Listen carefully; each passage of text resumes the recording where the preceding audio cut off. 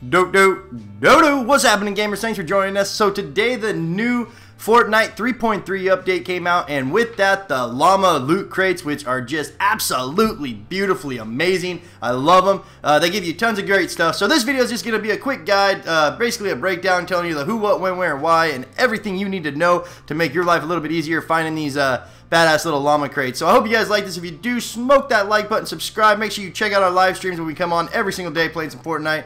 But we'll jump right into this and tell you guys what you need to know.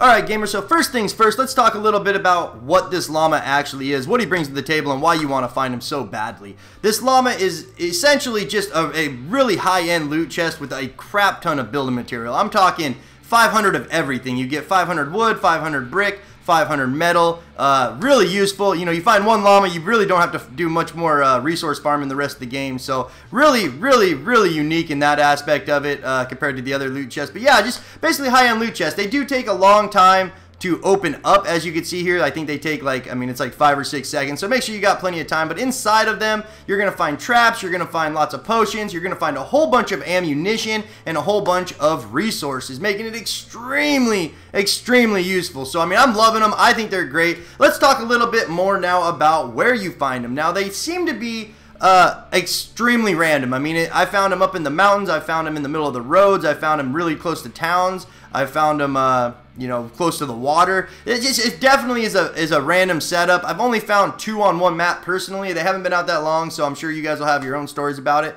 But as far as I can tell, it seems like each town seems to have maybe one next to it and tucked away somewhere in the corner or anything like that. They do play music just like the other chests do, so that might help you guys find them. Maybe if you're running around and you hear that music and you know that it's not a chest spawn that you're familiar with, and that's probably something they added in the 3.3 update. But that being said, guys, I hope that helped you. I mean, you know, long story short, they're basically just badass loot chests.